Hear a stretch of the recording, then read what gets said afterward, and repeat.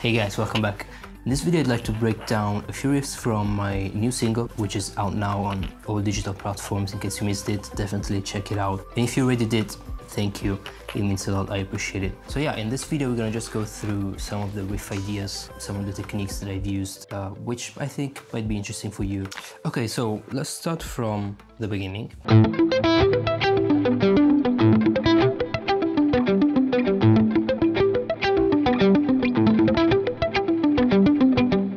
So we have this riff with open strings. So we're in A minor.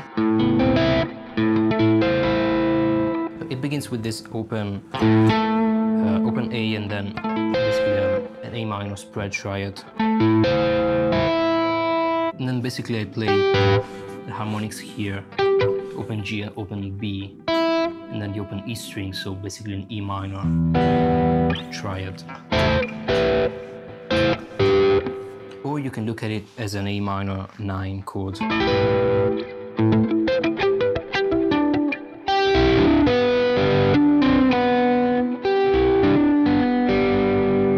This would be a G6 basically, or an E minor 7.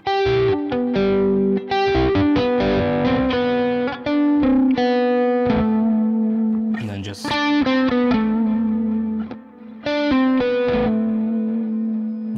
the minor scale using open strings, so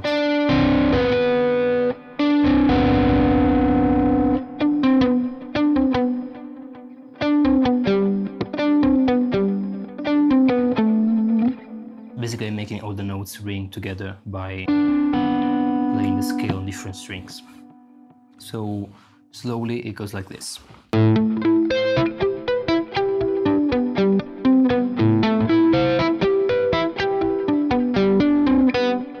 Right, so this is the first part. The second repetition is a bit different. It's actually the same thing, but in a triplet. So, and as a result, basically the riff is displaced by 16 notes. Even though it's the same riff, apart from the last note, the open G that I add, because since it's displaced by a 16 note, it was basically short of a 16 note, so I just added the open G to make it stay in 4/4.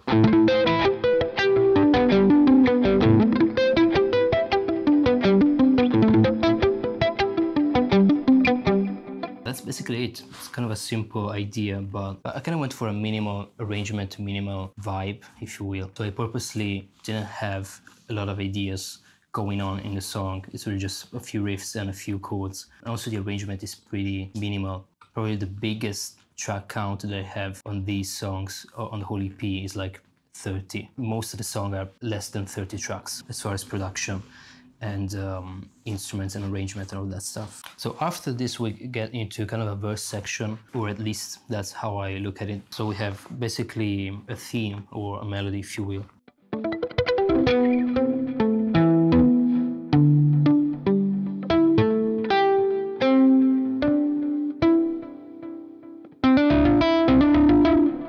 So I kind of tried to make a melody that sounded random in a way and not melodic on purpose. So you get like very weird accents. Again, I was trying to make it feel like it was kind of randomly generated by an arpeggiator or like a modular synth or that sort of stuff. So let's actually break down what I played.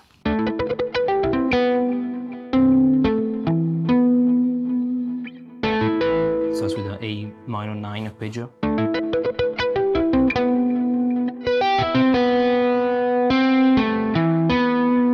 Again, just A minor 9.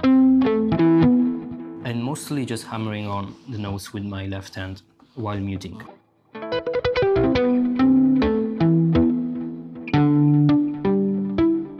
So you get this like plucky synth-like sound, I guess.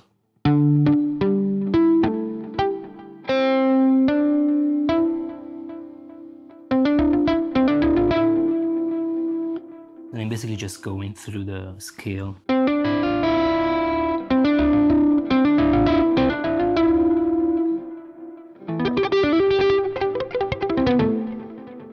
Then I'm finishing basically with an E minor 7.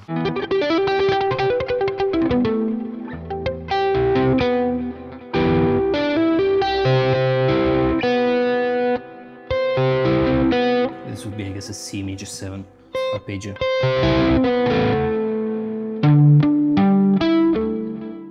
Now we're back into the previous part, so it repeats twice, kind of in a similar way.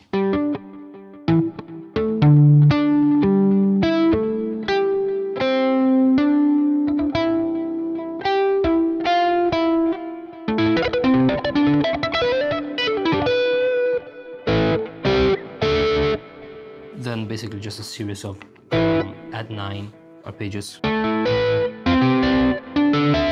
Again, mostly with the left hand. And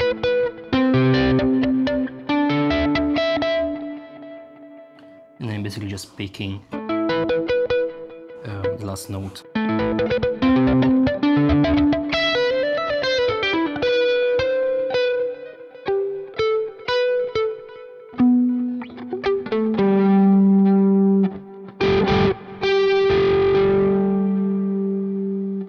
This would be, I guess, a G, add 2. It's really just, you know... Yeah, I don't know what chord is that. Like, just 3 notes, G, A, G. So from here we actually get into the main riff of the song. So let me play that slow for you.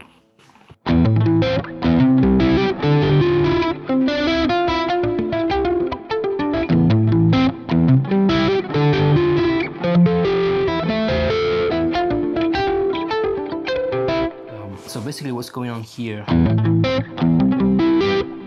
start with A minor, spread triad,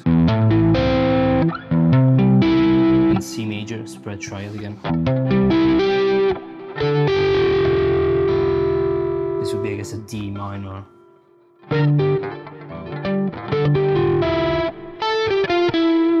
With this kind of melody on top of that. So I'm playing the bass note and this A on top at the same time, with high picking obviously. Then again scale, but on different strings, so you can let them ring together. And obviously I'm muting the strings at the same time through the whole riff pretty much. So one more time, slow.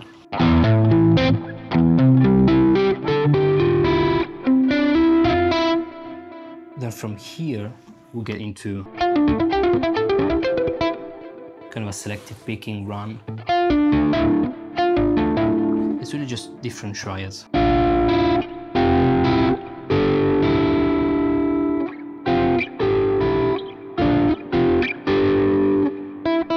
With the open E string in between. So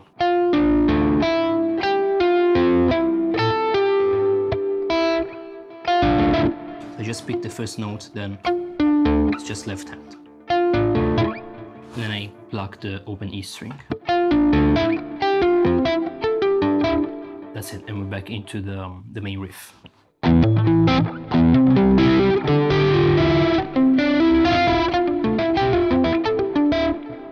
Notice that it's actually triplets here, so then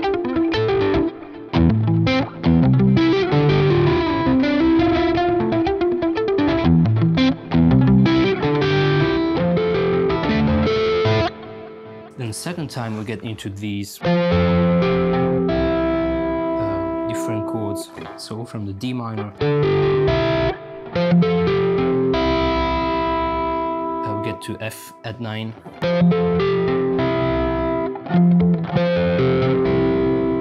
Major 7 actually, because I'm also playing the open E string at the end.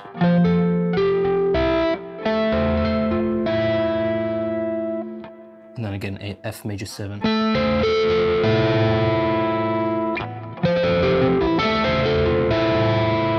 So the tricky part here is that finishing with hybrid picking pluck, so with the middle finger, and also you're starting with a ring finger pluck on the next chord. So basically going middle finger and ring finger on the same string. So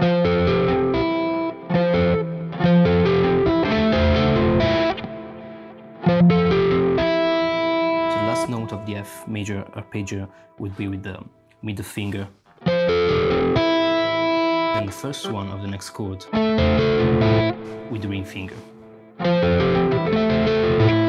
So that could be kind of interesting.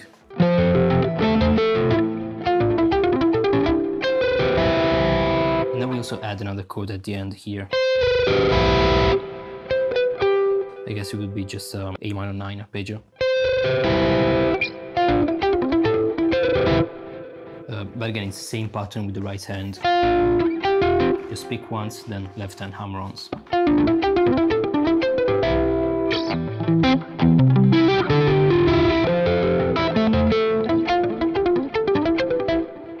Again, you can find a detailed transcription of this on my website. I'll leave a link down here in the description. So this is pretty much the whole riff. Let me try to play that slow one more time, and then I'll try regular speed. Hopefully I won't mess it up.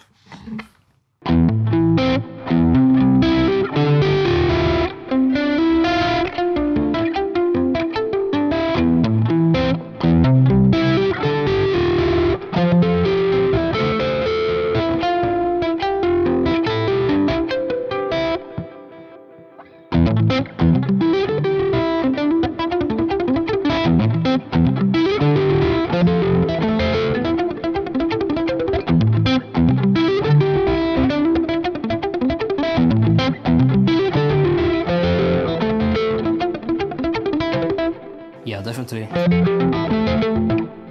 This part is tricky.